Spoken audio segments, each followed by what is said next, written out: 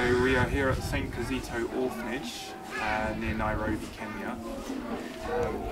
It's quite shocking really to be here because, well, as you can see if you look around, there's hardly anything here.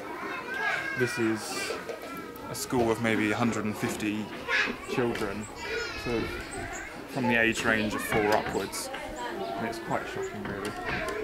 They have nothing, they have absolutely nothing here. And the one that really shocks me is they have shortages of so many things here, like pencil sharpeners. The kids are using razor blades to actually sharpen the pencils because they can't afford sharpeners. It's really shocking, really shocking.